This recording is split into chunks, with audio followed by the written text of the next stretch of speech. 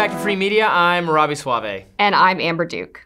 Kamala Harris finally sat down for an interview with the media, accompanied by her running mate Tim Walz. She fielded questions from CNN's Dana Bash, and Bash asked about the vice president's numerous policy flip-flops, to which Kamala replied that her values had never changed. Let's watch. The most important and most significant aspect of my policy perspective and decisions is my values have not changed. You mentioned the Green New Deal. I have always believed, and I have worked on it, that the climate crisis is real, that it is an urgent matter to which we should apply metrics that include holding ourselves to deadlines around time.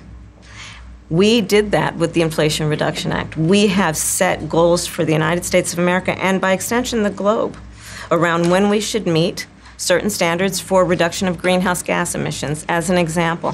That value has not changed. My value around what we need to do to secure our border, that value has not changed. I spent 2 terms as the Attorney General of California prosecuting transnational criminal organizations, violations of American laws regarding the illegal passage of guns, drugs, and human beings across our border. My values have not changed. So I actually completely agree with Kamala Harris that her values have not changed, but what her values actually are is just, I will say anything to get elected that I think will be beneficial. And some of the things she said in the past that maybe she thought they were gonna help her get the Democratic nomination. Obviously this time around, she was just declared the candidate without having to, grapple with Democratic primaries and take unpopular progressive stances the way she did in 2020. I think her values are that she wants to be president, and now she knows that a lot of the things she said on the border and on energy, which are in direct contradiction to what she's saying now, were not good for general election audiences, and shows she's changing her tune. This line was an absolute gift to the Trump campaign, by the way. That line, my values have not changed. They are now running wall to wall with the idea that she is exactly who she claimed to be during that 2020 Democratic primary when she came out with all of these radical policy positions in 2019. And it's just right there for them to play that clip over and over and over again. So whoever workshopped that line with her, I think, made a huge mistake. But obviously, Dana Bash did not, in this interview, do a very good job of following up on these questions. I mean, she asked about them. She asked about them, but then it's... And she said, this is different, what's the deal? And then Kamala said what she said. But I wish she would have run down each specific policy change so that she wasn't able to lump them all under this singular umbrella and get away with this really generic line. She should have had to answer for the change on electric vehicle mandates. She should have had to answer for her change on the Green New Deal. She should have had to answer for her change on decriminalization of illegal border crossings, one by one.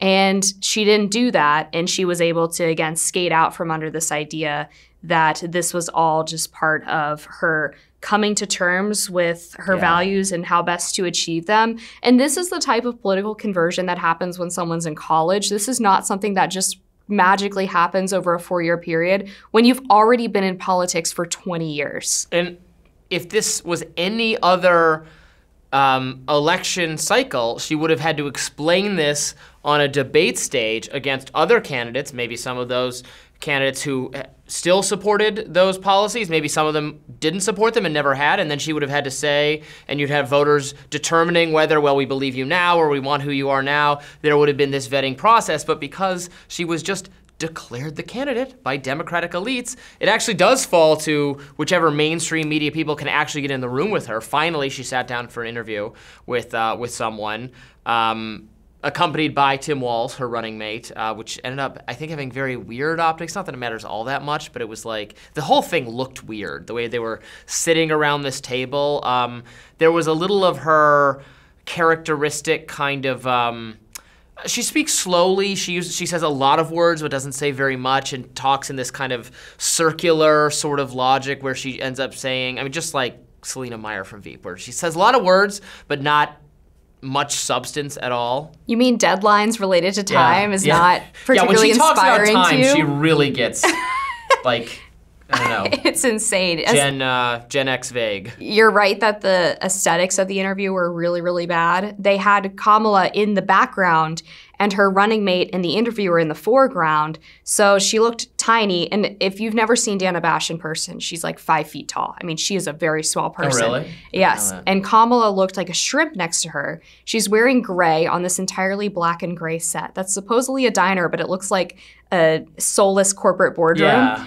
Just really, really horrible lighting. Everybody was washed out. It looked like she was being called in for an HR violation. Yes, exactly. But I do have a theory about Tim Walz being there. And I think as much as it was to be this shield for Kamala, I think the opposite is true as well.